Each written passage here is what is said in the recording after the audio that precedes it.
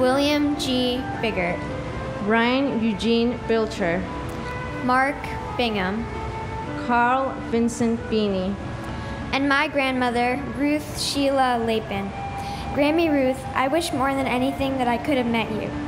I know that you were a wonderful person, and I love hearing stories about you from my parents. Thank you so much for raising my mom to be the amazing person that she is. I'm very proud to be your namesake. I hope you're watching down on me from heaven. I love you. And my father, Leonel Jeronimo Morocho Morocho, and my aunt, Blanca Robertina Morocho Morocho.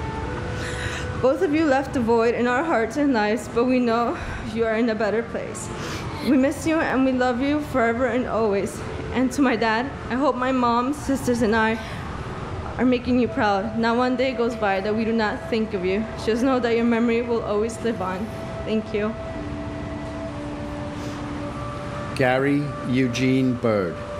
Joshua David And you're listening Birnbaum. to some of the George survivors, the family members of the victims. This has become a tradition where they read off all of the names of the people who passed away on 9/11. Let's go over to Jada Montemurano in the Live Center now with more on today's anniversary. Yeah, those emotional words really hit home with me. Still remember that day like it was yesterday. And as we were talking about earlier, everyone is going to be in remembrance and mourning at the White House. There was the moment of silence just happening a few moments ago. As we see here in front of the White House there, we see the president and first lady there. And I know from here in California, everyone in New York, we're all remembering that day and those attacks on U.S. soil. As you see here, the devastating photos of the Twin Towers during that attack and just the aftermath of the first responders on the scene, saving lives and saving people out of that rubble there. And of course, that World Trade Center gathering today of that tribute is going to happen the rest of the day. And people there will be remembering those about 3,000 victims